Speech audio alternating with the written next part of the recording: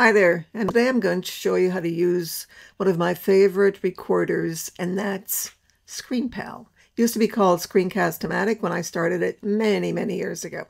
So you need to download it to your computer. I'm going to do that. It's really, really amazing. I'm not going to tell you about its amazing features. All I want to do is show you how to record. So we're going to go into Recorder, click on it.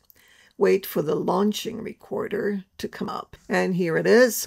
Then we're going to record just the screen. Make sure that the audio is working, and if we want another voice, we might want to be able to do that. Sure.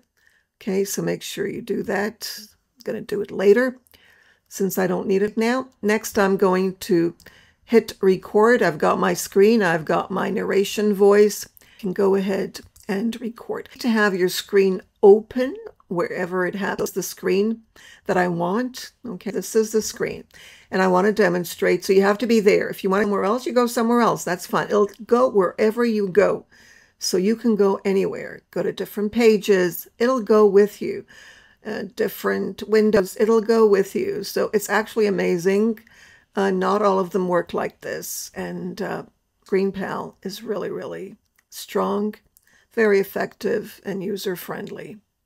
Next, I am going to show you the left of this course page, the right, and let you know that everything within the blue is actually the course. So everything in here is the course. The top strip is the top of the, and then you can scroll down, of course, till you get to the very end. At the end, okay, there we go. You will see the last item. Okay, so we are going to end this by clicking on the stop or the two bars. And then we're going to go into the edit. We'll hover your mouse over what's on the right there in your panel and go into edit video and add captions. Don't want to do any more. And then notice what we get here. Get this, and we want to publish it. All right, so instead of the publish, it'll say save project as a file. You'll save it as a file, and then you'll upload it to YouTube or Google Drive as a file, and then make sure that you share it as public so everyone can view it.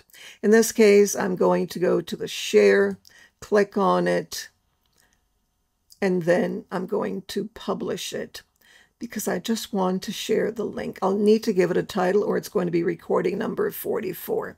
But I'm going to leave it like that, recording number 44. I think that's fine in this case. All right, so let's publish it, and that's it. I can also, okay, here it comes. I can notice recording number 44. I can open the upload, the link, and continue in the background. There are lots of features on ScreenPal. As I said, a lot of annotations and things that you can add to it. But I'm not going to show you that right now.